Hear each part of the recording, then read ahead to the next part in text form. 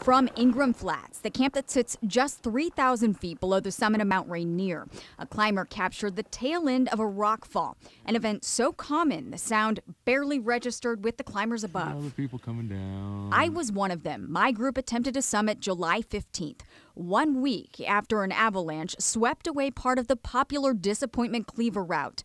No climbers were on the mountain at the time. Scientists say if they had been, they would have been killed. It is concerning. You need to hit it at the right time, but spontaneous rockfall can happen anytime. It hit at the wrong time this past weekend.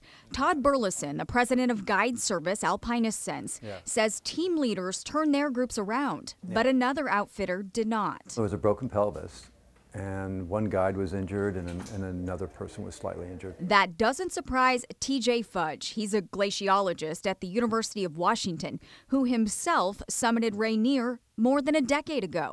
And he says a lot has changed since then. Mount Rainier is the most glaciated peak in the lower 48 states. It has about 29 named glaciers on it.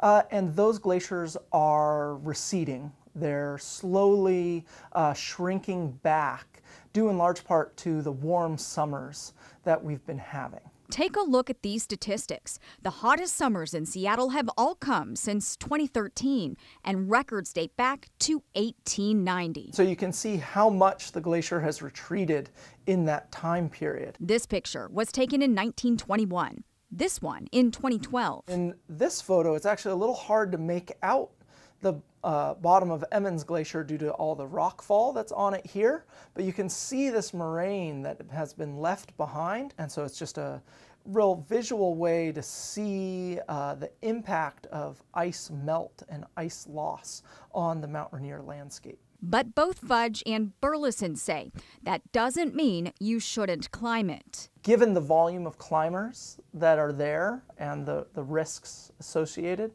that are kind of unavoidable, you're going to have some of those situations. You climb at the right time of day and watch yourself. Move quickly through the dangerous areas. That's what an Alpinist Sense team did today and summited.